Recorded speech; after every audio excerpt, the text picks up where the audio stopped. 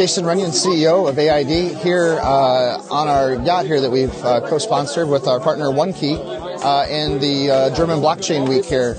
So far, everything's been nothing short of amazing. Meeting some great people, some great contacts, and getting a lot of insights as to how Europe, and Germany in particular, is getting into the crypto, the Web3, and DeFi space. There's a lot of growth. They're looking to definitely partner with companies and projects from Asia, Southeast Asia in particular.